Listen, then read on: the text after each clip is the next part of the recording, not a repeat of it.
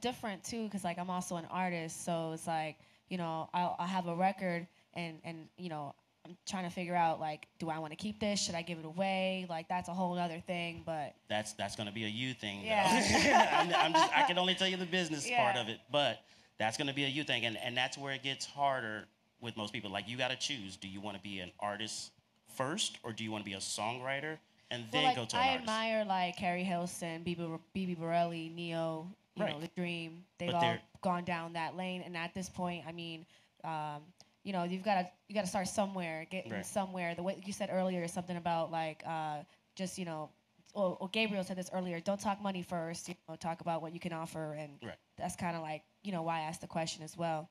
Yeah, because you don't know, because you don't, well, that's good advice. You don't talk money first because you don't know if they're going to take the record or not. Nothing Right. is done until it's papered. You know what I'm saying? So that's why you don't talk money. Wait till they start asking you for terms, and then you start talking money or have somebody represent you. But I would just say, get with producers. Like, if you're going to go the songwriter route, since you say you want to get placed with other artists and labels, get with producers. You need to be with, you need to have at least 5 or 6 producers that you're just writing hooks for, because that's going to put your hooks and your references in that many different rooms. So that's what you would do, and just have the paper, just have everything set up, because they can't sell it without you. So Right. Okay.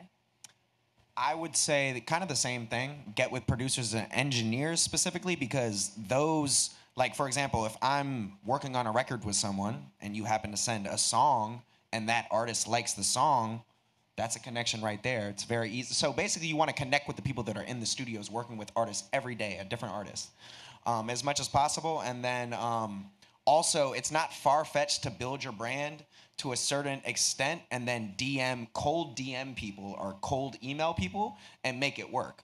I'm a living example of that. I built my brand to a certain point.